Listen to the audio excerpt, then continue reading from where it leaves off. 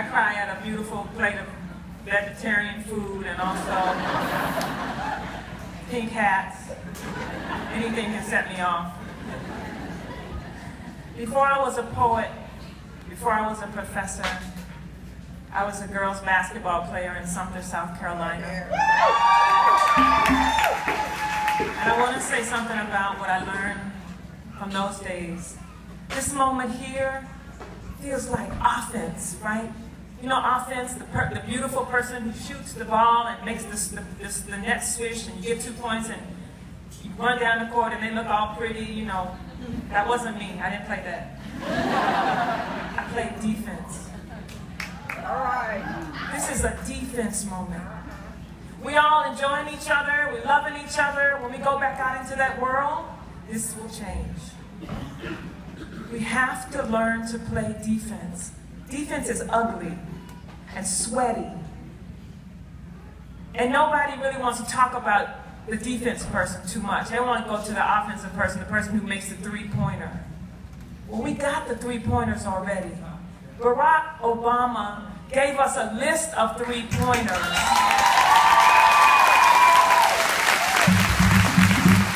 Now we have to have the wherewithal to defend what is now on the books.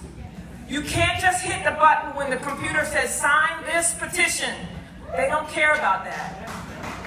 You gotta write a letter, you gotta call a senator, you gotta call a House of Representatives person, you gotta call the governor, you gotta say, defense, defense, defense, defense, defense, defense, defense. If you're not willing to do that, then you're just here having a good time. This is what the poet has brought. But I have to say, before I read this poem, I'm a daughter of this deep Southland. I know what I know, right? And I was taught, you know, to be obedient and kind and thoughtful, and I love that I was taught that. But until I met Modjeska Simkins' words in my life, I didn't know I could be kind and thoughtful and generous and also fight like hell. So,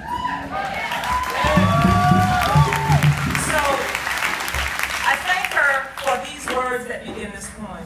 And it's a quiet poem because I like quietness, but I also like what I have to do with that quietness in the world. So this is what Miss Simkins said. She said to Strom Thurmond in 1948, she said, I said I'm gonna fight Strom Thurmond from the mountain to the sea.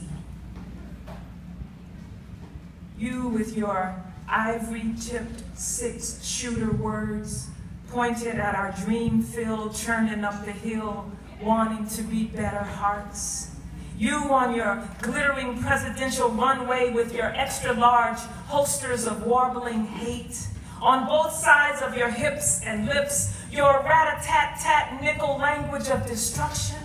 Cling-clanging in the microphone of our everyday, your worthless cheap silver lingo never adding up, bulldozing and belittling how far we've come, pouring your imported gasoline on our hot under-the-collar fears, you and your little Pac-Man Hunger Games, eating away at what frightens us, then dangling the live detritus before us like something we need to be gargantuan. You and your titanic private jets of hatred pointed at all who do not share your shock of thinning blonde hair, you rising and falling a hot air balloon of unwonder, floating above us, raining down on us, never looking us in the eye, tucking dynamite near our homesteads, our heart forts, our bald eagles, our wheat fields, our inner cities, our migrations forward, you with your trusty little band of loud, pointless aggressives, a rising river of believers threatening us by memorizing together all the architectural arpeggio low notes of I'll build me a wall. Your Camphor heart. You and your kin with your mean-spirited manifestos and hymns gathered together at the picnic, ever excited to be witnesses to the new hanging of the sovereign kindness and empathy for each other that we are still working on, you and your kind, standing around for the photo shoot, and then the mailing out of the bloody postcard with "Wish you were here" on the back, all while pointing up to the still swaying branches, to all that remains of what was once a human being. You and your little "let me close the deal" atomic bomb eyes threatening a world that refuses to turn the arena over to you. Your orchestra of brass-knuckle sound-alikes and billionaires who didn't want you to be president any more than I wanted you to be president, who didn't have the courage to tell you.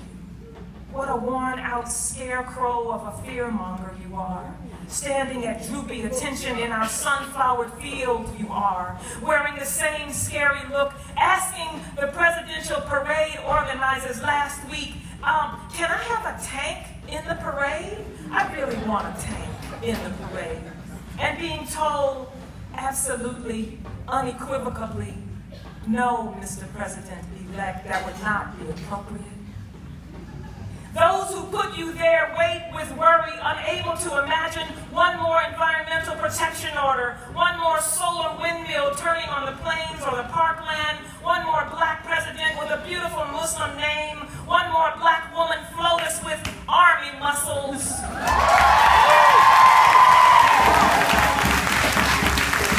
Your true believers await, those who seem to have trouble calling anything to the mind's eye. You aren't a new kind of man. You have been marching across our sweet, yet-to-be United States with spiked shoes for many generations, with stink bombs and shrapnel strapped to AM radio microphones, kicking and poking every newly inflated, hopeful thing we ever dragged to the yet-to-be finish line. You and your red rooster pompadour, making your living by strutting into the yard and looking for the wounded or the weary to peck to death, before flying back up to your penthouse perch to preen. You with your pompous walk, your empty silk pockets, sprouting your latest disregard. Oh, look at my African-American in the crowd, there, over there. Look at my African-American. Your extended breath holding mine in the air as if, surprise, surprise, you happen to look up from your notes into the crowd only to find one of your exotic dolls escape from the big house and no longer polishing the silver, but instead in the front yard now, at your afternoon rally, cheering you on alongside others, clinging to your shiny exterior, all there, standing with eyes so exquisitely wounded from 200 years of tender, constant pummeling that they are unable to speak the difference between a slap in the face and a slap on the back. You bereft and disingenuous, lying addicts of TV lights, prisoner of narcissism and the toys of war, a student of the quip, the inventor of the bully high bar. You small-minded new old stock character pulled into the light of our time, in the tradition of other great South Carolina women warriors. I'll tell you now, I will fight you. All right. I will fight who you say you are. I will fight who you say you are, from the mountain to the sea.